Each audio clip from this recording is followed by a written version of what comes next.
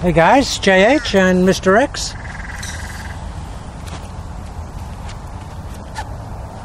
Looking for your wedge.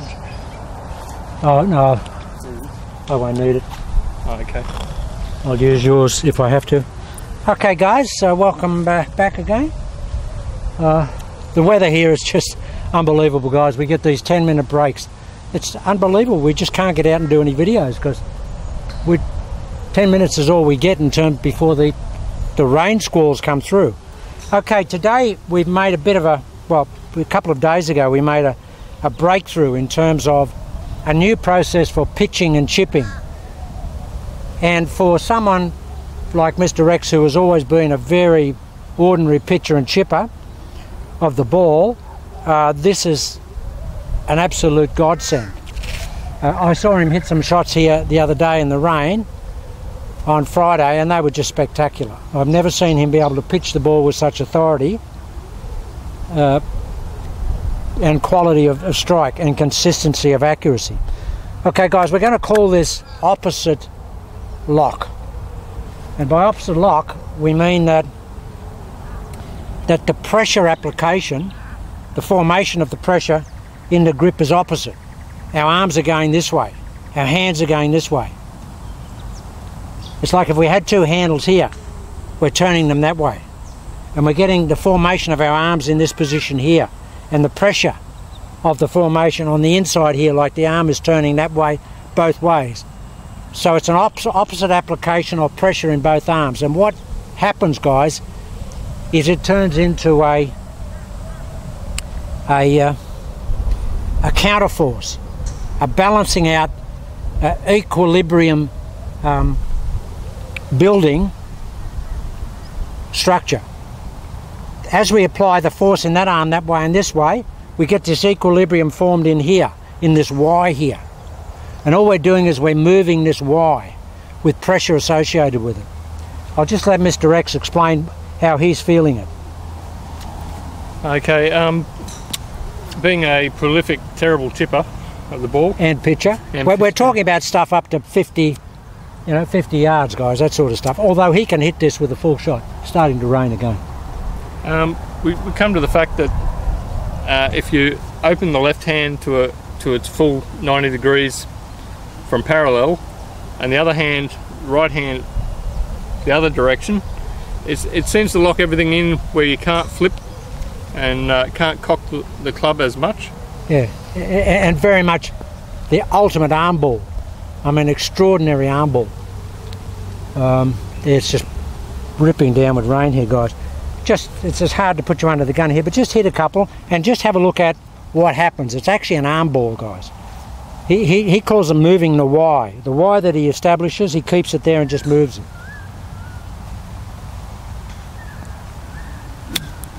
I mean, the purity of strike there is off the scale.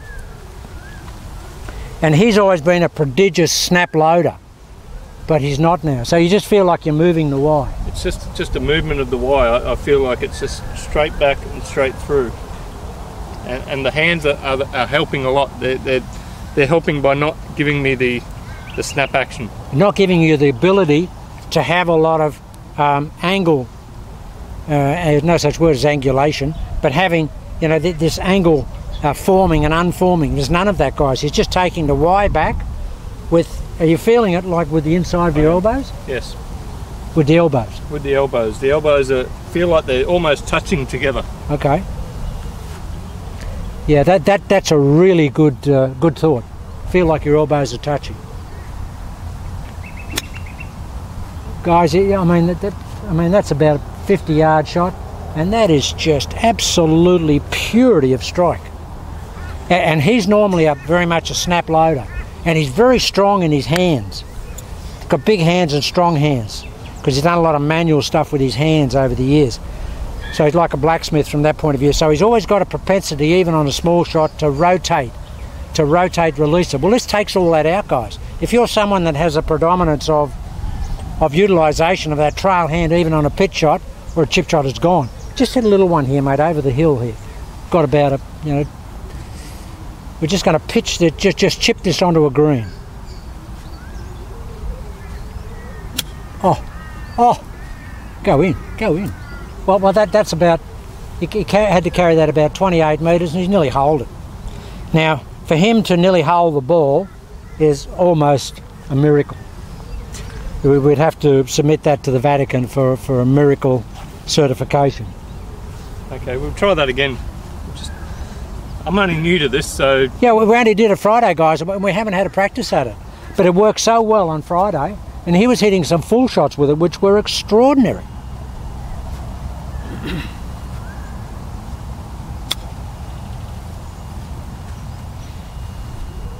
A little bit of snap load there. Yeah. So okay, so what happened there? So did you bleed that out? Did you bleed out the pressure? I didn't feel the pressure in the elbows. Okay. I've sort of lost it a little bit. I looked at the target and then come back to my ball and lost the pressure. Okay. All right, so the last part of the protocol for this protocol is to feel the pressure before you take it away. Re-establish the pressure. Just a little. We're just going to chip this onto the green. Oh. As Mo Norman says, the shots are so pure. They choke him. The purity chokes him. I feel all the pressure in my elbows at the moment. I don't feel... So it's this? It's that feeling, guys. See how those hands are there? If you can have that as a mental picture, but then have your hands gripping the club, that's the pressure factor you've got to have. You've got to have this. You've got to have that pressure there, but with your hands on the club. But with that pressure still involved.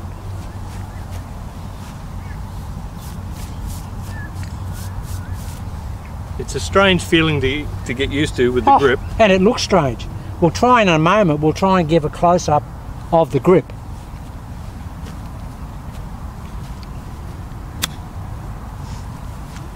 All right, now all I want to incorporate, that's perfect. What I want to incorporate with that, the ready code. Yeah, to put the cherry on the cake is have the ready code. Because it's very easy to move the Y if we move it slowly. Look at that.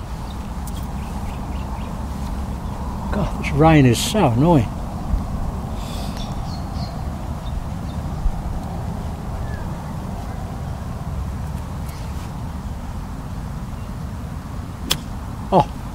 Oh, go in. Oh, it's almost pitched in the hole. It's almost pitched in the hole. Well, it's raining. Is that camera okay? Yeah, no, it'll be alright, yeah. It's not waterproof, but... We'll try that again. The ready code works better because I can move... I don't get the snap load. Okay. I don't give the chance for the hands to get away from where they're going. Yeah, I love the ready code.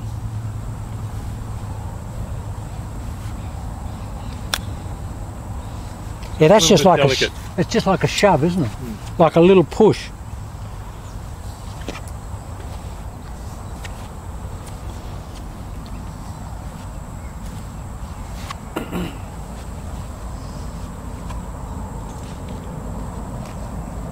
What are you going to do? How far are you going to hit this one? That second flag. Okay, so that's about 45 carry, huh? Or go in. Yeah, that's carried 44. 44. All right, now, what was interesting on Friday was Mr. X was hitting full shots, and they were the best I've ever seen. Like, he was hitting full wedges, they were like 140. 140 carry. Just unbelievable. But easy, wasn't it? It looked like we could read the name on the golf club. So I can't do that. I mean, I've only had a couple of shots with it, but I don't think I could hit a full shot with it because my hands are not as big as his, so I can't get the purchase that he's got. I may be able to get it. We'll just hit a little bit longer one. We won't go a full shot. Okay. We'll just go something. Yeah, try and carry to what, 75? To where the right elbow folds. Okay. Maybe 80 carry.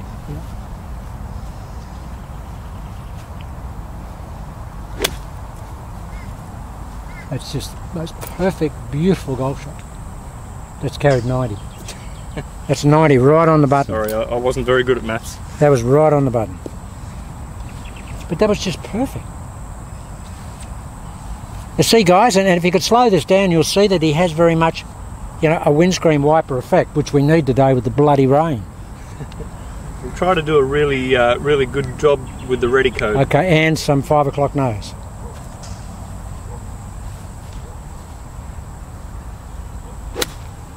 Well, it don't get any better than that. See, that's carry 120. 110. Yeah. Oh no, that's 120.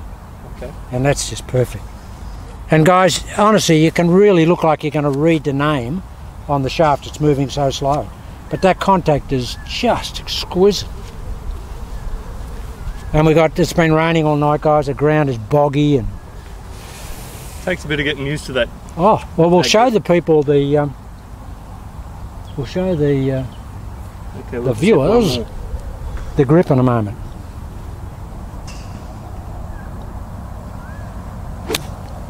Oh, honestly, Mr. X, that's just well, that's with no exaggeration, that is that far from the other golf ball. It just hasn't moved. Okay, so The ready code's unbelievable. All right, now we'll go over to the camera now. There's no audio over there because our audio is stuck in the ground here. But I'll get behind the finder and we can just show you the grip, and then we'll come back and explain it, and then and he can come back and then explain it. Come over. Just be right in front. No, come real close. Further. Yeah. Come in closer. Closer.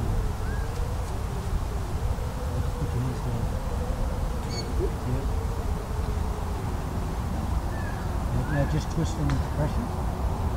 Just like that.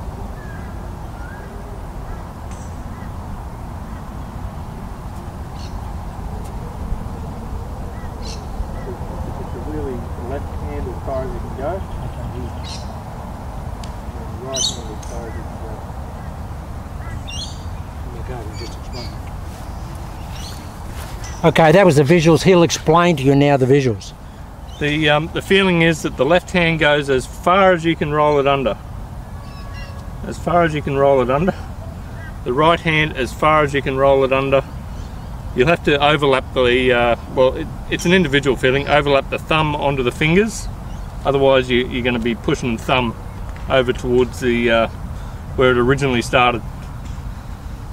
So you've actually got the thumb outside the fingers here. I've got an overlap grip with the thumb onto the right hand. Therefore, that just gives me a comfortable feeling.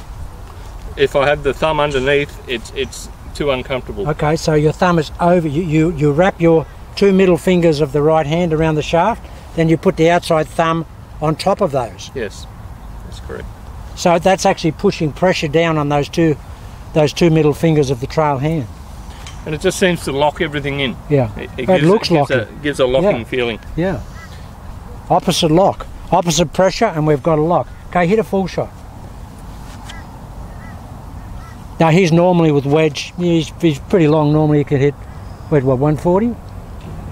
Yeah, he can hit wedge one for that's 152 yards.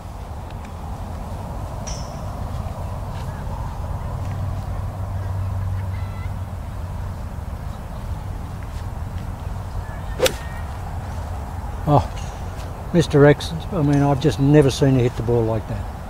I have never seen Mr. X.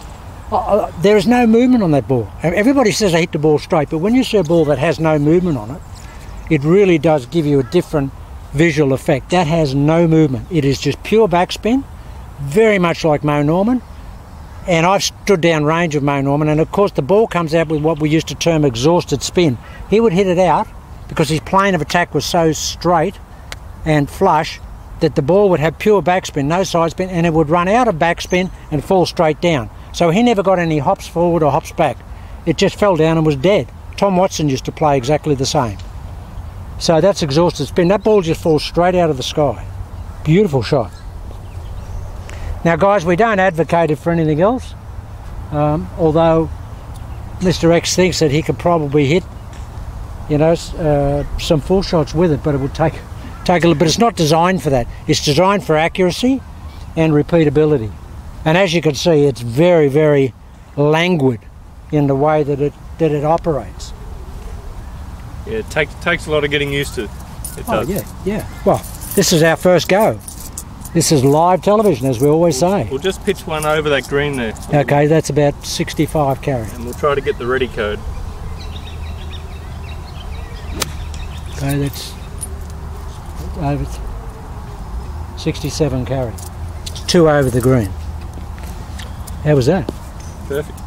The more I get used to it, Yeah. the easier it is. Well, in total you've hit probably what, 20 shots? At the most. Yeah, we hit about, in the rain the other day we hit about 5 and it was dark, wasn't it? And the rain was belting us. Yeah, and it was dark.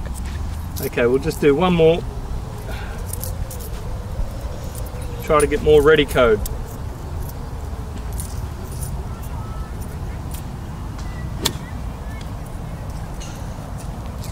Okay, now there was a little bit of snap in that, Okay. but it was still beautiful, but it was just a little bit of paintbrush. Now, I think that's because what you need to have in the protocol is the last thing before you take it back is pressure on the elbows. Feel like you've got a big rubber band here pulling the elbows together. As a matter of fact, we may make something up like that, Mr. X, where we actually see, you know, we've had the Leadbetter thing where they pull the elbows in, but they've never done it with full rotation of both arms. Now we may make something. We'll go around here and we'll get it in here and we'll be doing this. It'll just be like, I've actually got, you know, that big pink elastic band. It's basically that, guys. I just feel like the action is essentially this. The hands are turned this way and we're just, without moving the body, let's go back here and we just throw it. And it is a throw.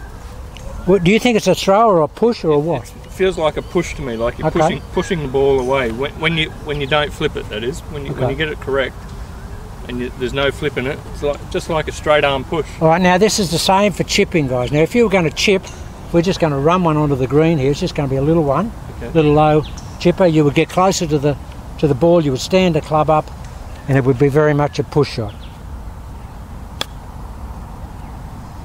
Perfect. Okay, even abbreviate that. We're only 5 yards off the green here. And we're just going to run it through that rough there, or the green side second cut. That's beautiful. That's beautiful. It is difficult sometimes if you forget to do that pressure, you'll get the snap. Oh, it's no question. I can see it. Like I said, so the last part of the protocol is Push the elbows together. yeah. Yeah. Do you reckon you could hit a 7-iron or something? I can try. Yep. Just get your 7. So I always put Mr. X under the pump. But yeah, guys, I mean, I don't know why you'd ever want to do this, but the last shot we hit on Friday, I said, you know what, Mr. X, I think you could hit a full shot with a club. Because a lot more velocity, and of course there's not a lot of contact pressure with your hands turned that far. This will be very interesting. And it's all full channel lock protocol with ready code, everything else.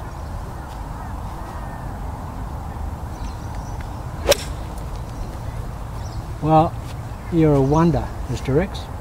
Just a wonder. I mean, he's just killed that. And you can see it's the same action as that pitching action. Now, what does that say to you in terms of an explanation? Why would that work so well in a full swing? Did you feel like you were going to lose the club? No, I had full control of the club. It's just a very strange feeling, it's a different feeling in the forearms. It's more of a pressure feeling in the forearms, whereas with the golf swing we tend to be more pressured in the hands, Yeah. and we don't have any pressure in our arms or our forearms. Okay, now that's interesting because Count Yogi had a fantastic description. And he said he never gripped the club. He just touched it. Isn't that fantastic? He never gripped the club, he just touched it. He just touched it. And obviously that's what's happening with you. You're just touching it, you're not gripping it. I don't feel like I've got a strangle on it. Just hit another one. That was just a magnificent golf shot. Yeah, the pressure's on. Yeah, to hit 2 magnificent golf shots. Sun's out, guys. Beautiful now. Wow. Okay. That's off the scale.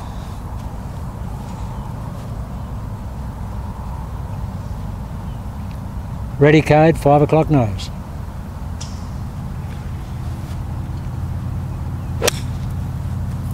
Well, it just doesn't get any better than that. I mean, it's just ballistically straight and long. Ball just falls out of the sky, doesn't Well, it? exhausted spin. Goes up. And unless you've been around Mo Norman, you will never see that, or Tom Watson. That is exhausted spin. It goes out to a zenith and falls straight down. And Mo Norman said to me, he said, Just call me Johnny Boy. He said, Johnny Boy, why would you have backspin on a shot coming into a green? You don't know how much that ball's going to come back. And he used Greg Norman. He said backspin cost Greg Norman a couple of majors and a few tournaments, because in the early days Greg could spin it back 30, 40 yards. I saw him at the New South Wales Club spin it back 75 feet off a green with a 6 iron. So he was right. You don't need spin, you need exhaust. It's out here, use all your spin in the air and let the ball fall down like a, as we say over here, like a shot duck. Well, I've never been on a duck hunting expedition, have you? I wouldn't want to be a duck. I've had a few people duck when I played golf. I couldn't shoot anything. Not anything live. All right, give us one more. Then let's go for the trifecta. Can he do it, ladies and gentlemen? Can he do it? 3 perfect shots. Mo Norman said no one can hit 2 perfect shots. Except him.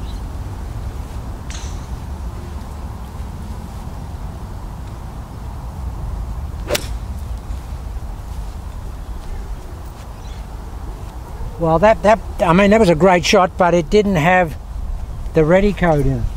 And of course, because it didn't have the ready code, he started down a little bit, and had a little power draw on it, whereas the other ones were dead straight. But don't feel bad. Mo said no one can hit 3 perfect shots. He said you can't hit 2 perfect shots. And I did that one day. I hit some shots, and to me they were perfect. I said, well, there was 5 perfect shots, and he just looked at me and said, everyone was different. Everyone was different. So, okay. And to him they were. Okay, ready code. There it is. That's a good ready code there, Mr. X. Now the only thing you would add to that is just more 5 o'clock nose with the ready code. Okay guys, that's what we call opposite lock for pitching and chipping. There'll be more on it going forward. I've got nothing to add. No. Okay, alright guys, I just thought we'd do that today.